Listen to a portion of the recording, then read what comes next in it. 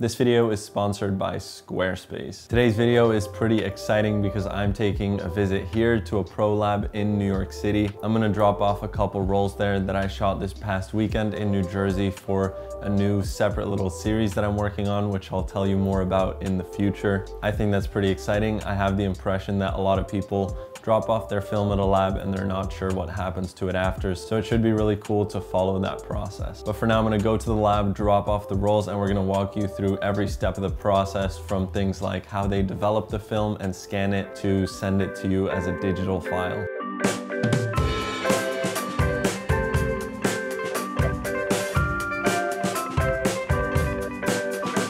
Today we're at Picture House, the small darkroom. They're a pro lab here based in New York City. They do everything from developing and scanning your film all the way to much cooler things like printing exhibitions and digital retouching for professional photo projects, which is really cool. They're kind enough to show you today how their lab works, and specifically we're going to be developing and scanning some of my film from my New Jersey project, which you guys have seen. So it should be a pretty fun day, and I hope you enjoy the tour. What we normally do here is we process all kinds of 35, 120, 220, 4x5, and even 8x10 film. We do our color C41 through a machine called a Reframa.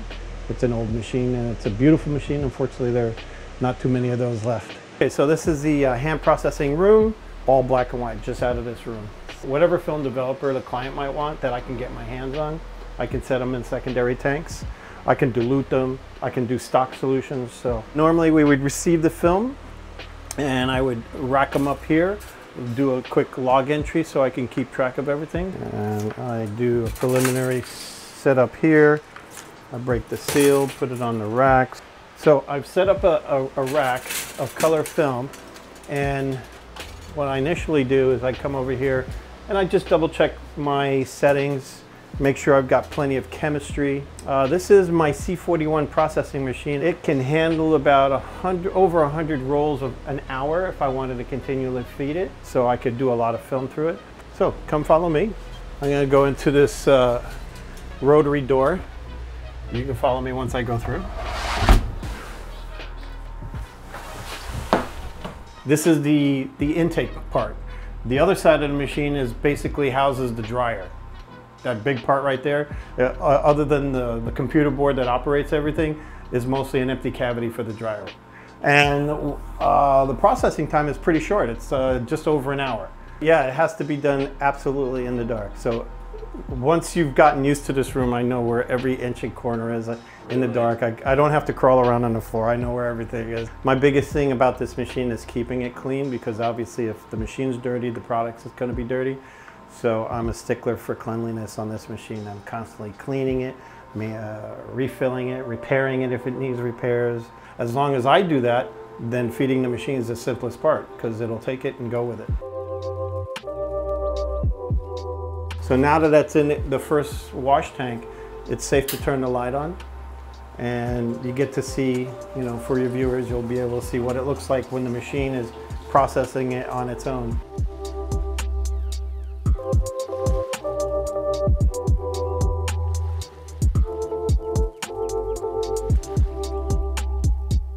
I can open these doors and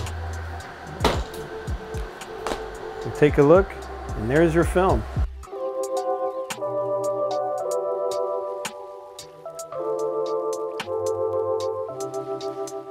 So a lab like this will generally scan on a scanner called a Noritsu HS1800. This is a really high-end scanner that can process a ton of film at once. The technician at the lab takes control over the colors that your film is putting out, as well as the contrast levels. This is our Noritsu scanner. It's what we use for all of our roll scans. It's fast and efficient, and we love it. You can adjust the color. There's 3 channels you can adjust, and the density. So at this point, you could tell the lab technician if you do have special requests for how you want your film to look, whether you want it to be more flat or more contrasty, as well as what kind of colors you would like it to have. I definitely think it's pretty special to see that whole roll come up on the screen at once, and the resolution that you can get from these scanners is ridiculous considering how fast this machine works. We definitely did my 5 rolls in what felt like under 5 minutes, and you can see that the files look absolutely great.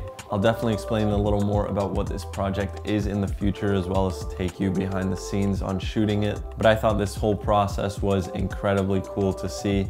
At this point, there still is a lot that can be done to the film to take it further in terms of finishing. You can do things like get contact prints made or hand prints made in the darkroom, which I think is a whole different topic that we'll save for a future video, which should be pretty exciting as well. It really is a process that takes a lot of attention to detail, and these people do it really well. So if you do need some film processed in New York, definitely check out Picture House, the small darkroom. Aside from that, I want to thank Squarespace for sponsoring this video. Squarespace is an incredible online website building platform that you can use to build your photography portfolio and showcase your work online. I've had my website on Squarespace for over 2 years, and everything from their super customizable templates to the 24/7 online customer support makes it so easy to get a website with your photography up and running. You can hit the link in my description for a 2-month free trial, and when you're ready to launch, go to squarespace.com/Willem for 10% off your first purchase of a website or a domain. Thank you, Squarespace, for sponsoring this video. I appreciate it. Aside from that, you can now check out a new episode of the C41 podcast on Spotify or Apple Podcasts, or the dedicated YouTube channel, which is really fun.